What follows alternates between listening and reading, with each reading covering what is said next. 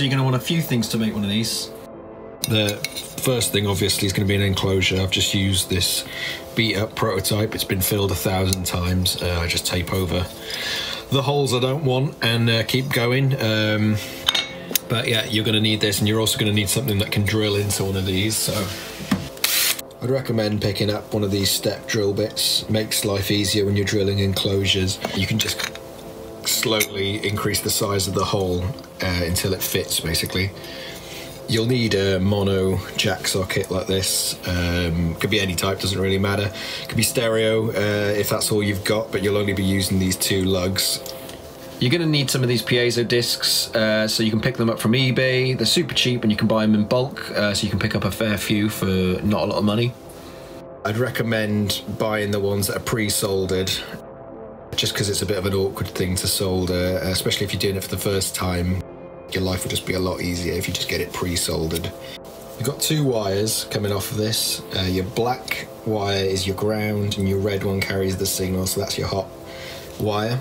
So you're going to need some solder and an iron. Pretty obvious. You'll need some wire cutters and some wire strippers. The other thing I'd recommend picking up is these spring sets. You can buy them off eBay. They're relatively cheap, they're not really expensive, but it's just useful to have an assortment of sizes, and they'll come in handy for a bunch of different projects. I also picked these up from eBay. It's just an assorted screw nut and washer kit. So you've got your little screws, your little bolts, you've got your nuts somewhere in there, and you've got your washers. So basically those do the same thing as these nails that I've just crudely hammered into here, but they're just a little bit more structurally sound. This is all you need to start making noise: your enclosure, jack socket, piezo disc, and some solder. So I'll go ahead and mount this socket into the enclosure. Trying to lose the washer. So yeah, make sure that nothing's touching. You don't want this area of the jack touching the back, or it'll ground itself out and you'll just kill the signal. So yeah, pop it in there, get the washer on, get the nut on. Cool. So yeah, you've got 2 lugs coming off of here. You've got your ground lug, which is the one that's connected to the center of the jack, and then this is for your hot signal. So your red wire from the piezo is going to attach to this guy. Black wire is going to attach to this guy, and that is literally it. So I'll strip this down. So yeah, take a bit off the black, off the red.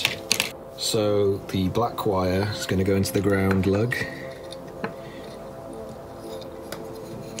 So get that on there, bend it round for a bit more strength.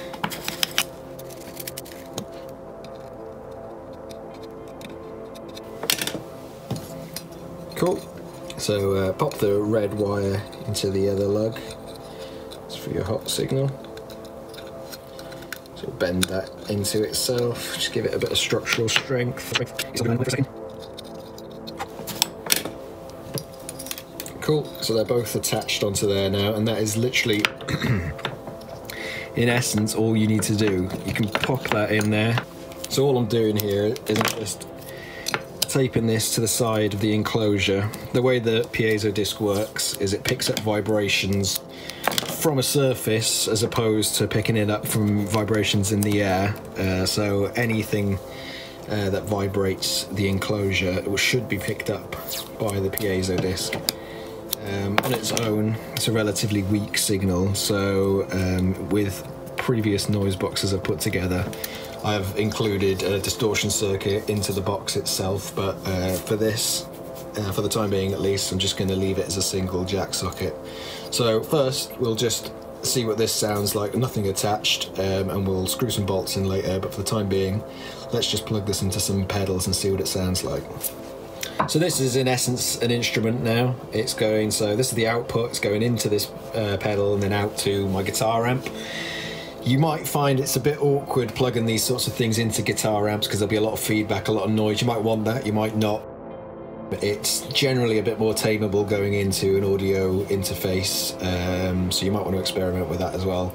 But for the purpose of this, I'm just going to show you what it sounds like with just a piezo in a box, basically. So as you can hear, it's picking up any noise that I make on the desk. When you hit it directly, you're getting a bit of sound. It's not the most interesting thing in the world when it's just a box by itself, but obviously you can use your imagination to make it a bit more exciting. So I'll just crank on this.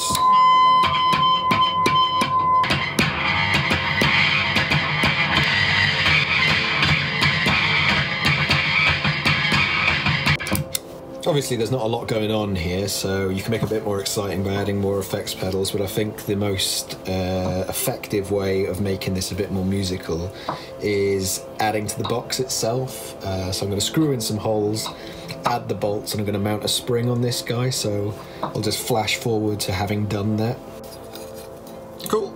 So yeah, all I've done is I've drilled two, in this instance, 6mm holes for the bolts to go through. This is still all just wired up. I'm just taking the tape off from the side of the enclosure. So we'll pop this open. We'll grab some bolts. Yeah, so grab 2 bolts inside. Go through. Go through there. Screw the bolt back on. That's in there. Get this side. Go through. Go through. And that's screwed on. Yeah, so now we've basically got this. We've got these 2 little poles here. Make sure that they're on tight enough. You might want to use some pliers just to tighten those up. Wouldn't worry too much about messing up the surface on something like this because it's essentially just being built to get beaten up anyway, so pop that there.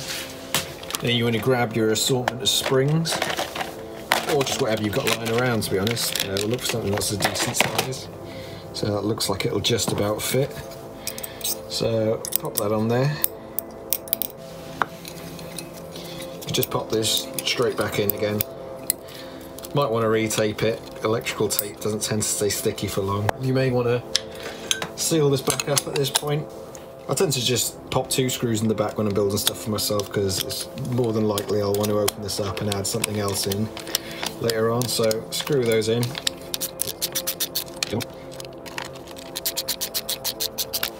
Cool, so the back's on. We've got this little middle bit. Bring it up a bit. Probably get 2 springs on there, to be honest, the height of those. You can see that's bowing a bit, so might be an indication that the bolt needs to be a little shorter, but for the time being, it'll do the job.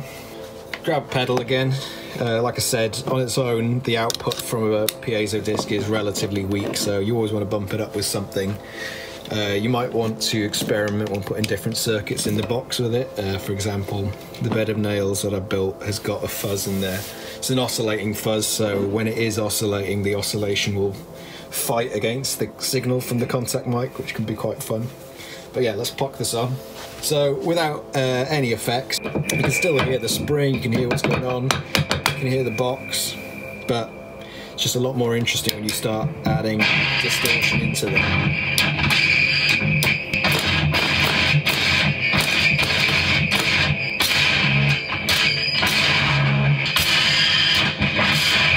So one of the fun things that you can add to the mix is a reverb or a delay. Sort of adds a bit more sound to play with, basically. Okay, so now we've got a delay in the mix, so it makes things a bit more interesting. We'll pop him on. So immediately you've got a bit more to play with once we bring in the distortion.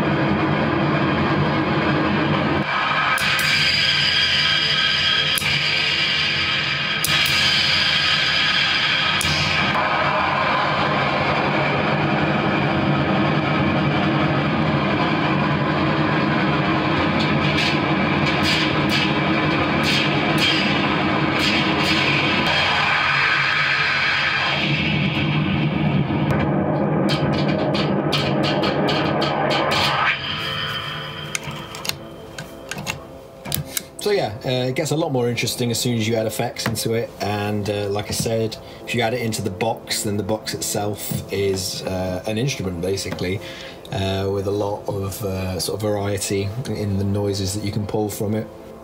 So the only limit with this sort of instrument building is basically your imagination. You can do whatever. This is just a scaled up version of this. I've also added a circuit on board for this guy. So there's your output jack. I've got, this is the power jack. It basically just connects a 9-volt battery to the fuzz circuit that's inside, or disconnects it. This switch is a high-low switch. It's essentially a low-pass filter.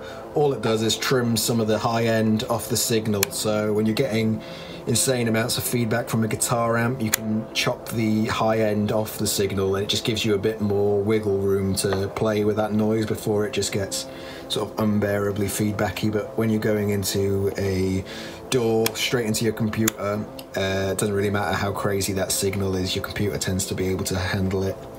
The particular fuzz circuit I've got inside this has got an oscillation switch, which essentially lifts part of the ground on the fuzz circuit, which makes the fuzz oscillate. So you've got a tone that is generated by the oscillation that is sort of controllable by balancing the volume and the gain.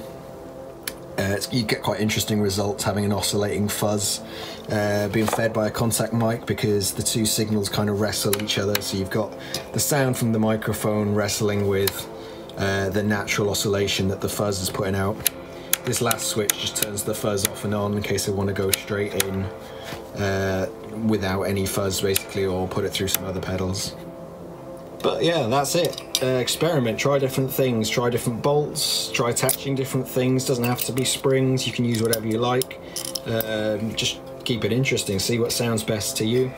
Try different circuits within the box itself as well. And yeah, don't be too precious about it. They're built to be beat up, so expect chips. The paint on this, I just sprayed it in 5 minutes. All the holes are just taped up. It doesn't need to be good looking. Just needs to make sweet, sweet noise.